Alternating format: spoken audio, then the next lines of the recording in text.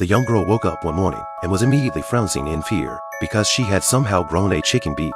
Next, she started imitating the way little chickens pecked at food, and her feet even turned into chicken claws. She was so frightened that she quickly ran out of the house, but before she could seek help from her friends, she had fully transformed into an old hen. Despite her frantic clucking and desperate attempts to explain, her family believed she was just a hen that had escaped from the coop and threw her into the chicken pen. What no one expected was that, several years later, this old hen would become the most powerful witch in the world. In a bid to eliminate humans, she gathered everyone at a hotel for a meeting. However, their plans were overheard by a young child. Fortunately, the witch had a keen sense of smell and eventually captured him.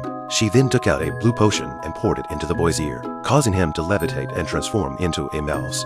Just as the witch was about to crush him with a hammer, the little white mouse once again dashed out, causing the witch to inadvertently strike herself. However, this witch was far from ordinary. In an instant, she extended her arm to a length of 800 meters,